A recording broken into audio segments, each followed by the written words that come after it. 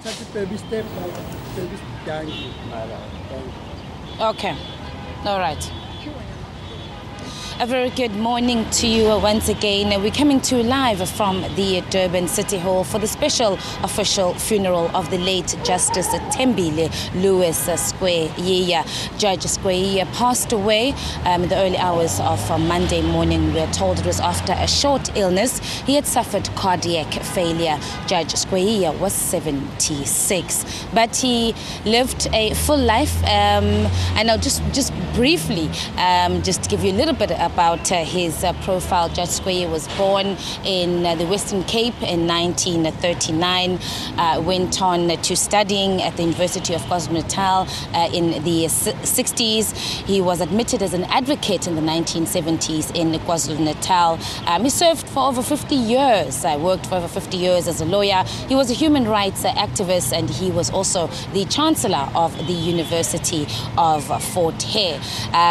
He continued to work, as I mentioned, human rights. He was very much involved in human rights and civil liberty cases. Then came his appointment to the Constitutional Court in 2004 until he retired in April last year. And at the time of his passing, he was the inspecting judge of prisons. And today, the country will gather here at City Hall to pay their respects and bid farewell to a remarkable man who had many friends. Judge Skweyiya was certainly well loved and respected. And just speaking about his esteemed colleagues and friends, I have the pleasure with me right now is the former Deputy President of the Supreme Court of Appeal, Judge Kenneth Justice, thank you very much for your time this morning, Judge Mthiyane. I must say this must be an extremely difficult time for you.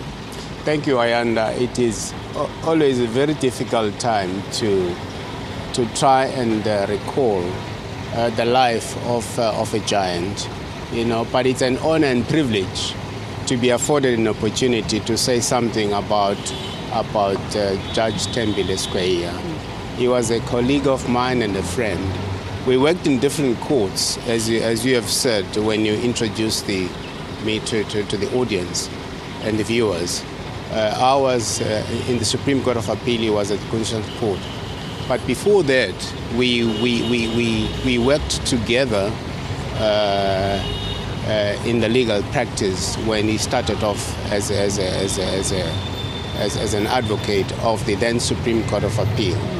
I was at that time an attorney, and we did a lot of work with him. So I recall Skweyiya with great fondness because of the tremendous contribution that he made in the struggle for the liberation of the people of this country. You have pointed out when you opened this slot that he died at 76. He was a lawyer for 25 to 26 years, so he devoted 1/3 of his life to the struggle for the liberation of people of this country, in the sense that he represented political activists for many years, at great risk to himself and his family, because he did this kind of work at a time when most lawyers shied away from that kind of work. He was a dedicated and fearless lawyer when it came to representing political activists. Judge Mthiyane, I'm going to thank you very much for your time. I'm going to ask that we leave it here just for now, and I know that you will be joining us throughout the day, and we will continue with our conversation with you. But thank you very much for your time. At the moment, that was Judge Kenneth Mthiyane, a friend and a colleague of the late Judge Thembile Skweyiya. Just very briefly, the dignitaries are starting to arrive, but for now, let me wrap it up and take things back to you, Lebo, in this.